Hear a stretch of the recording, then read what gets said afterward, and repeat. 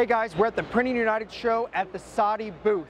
And what we're going to show you right now is a really cool screen stretching machine. I personally use Saati's chemicals to reclaim my screens. I use their emulsion, I use their press wash. Saati makes a great product. Highly recommend you check it out. But today we're looking at this screen stretcher. And there's some really cool things I just saw about this screen stretcher that I want to relay to you guys. In case you just wonder, how is a screen stretched? Do I want to get into it myself? I personally have a screen stretcher. It's not easy. It's a messy process, but based on what I see here with the Saati stretcher, it is something to look into doing potentially in-house. So when it comes to screen stretching, it's as dirty of a process as reclaiming a screen practically. This is what you call a stretch and glue system. So there's really two main ways that you stretch a screen. You either do a stretch and glue like this, or you use a screen like a Newman roller frame where it's just a different process and you kind of have a different type of tool, table, and so forth. So this is the most popular way to typically stretch a screen in most shops. First thing to know is typically the screen has been prepped by grinding it down, removing all of the previous glue, and you often want to round the corner because when your screen starts to fail, it's typically because it just starts to lose the tension and starts pulling away from the corner. So the first thing you want to do is round that corner, make sure you have a nice surface so that when you glue it, it adheres to it and holds it down. If it's smooth, it's harder to do that. So when it comes to stretching screens, you can often stretch multiple at a time, but when you do one screen at a time, it works better. This is your typical automatic press screen, 23 by 31 inches, and you can see all of the different stretching tools here. If you have a smaller screen, you just roll it off, and you have fewer of them. If you want to use a bigger screen, you need more of these. But let's go ahead and stretch one. So we'll bring down this clamp. And it's all pneumatic, so it's all driven by air. So you can see all of the air lines are being ran. And what I really like about this Saati machine is the fact that when you go to stretch it, it's stretching it above the screen. It's not actually on the screen, it's hovering above it. And when you stretch a screen, you have a tool here to measure how many newtons are on the screen.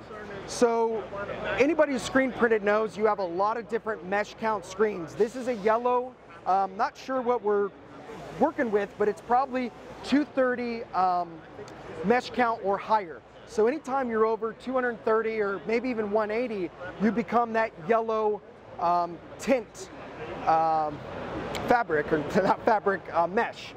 So when we measure the tension of a screen, you have the warp and you have the waft. So it's very important that your tension is the same throughout the entire screen. So right now we're right around 1920 newtons. We want to measure it at virtually every corner. We have 6 points that we need to make sure that we're getting that same amount of tension. And remember, I'm not a pro screen stretcher, but you can see we're very much so in the same 1-2 newtons. If you're not even stretching your own screens, you really want your own device to measure how many newtons, what is the current tension of your screens, and do it periodically. Keep track, because when you're screen printing, if you don't have good tension, your alignment can easily be thrown off. It's just, again, when you're pushing ink through the screen, it's not going to be able to register as well. So what you typically do when you measure, the first thing, you're going to take this piece of glass, you're going to put it on a table, and you're going to zero it out.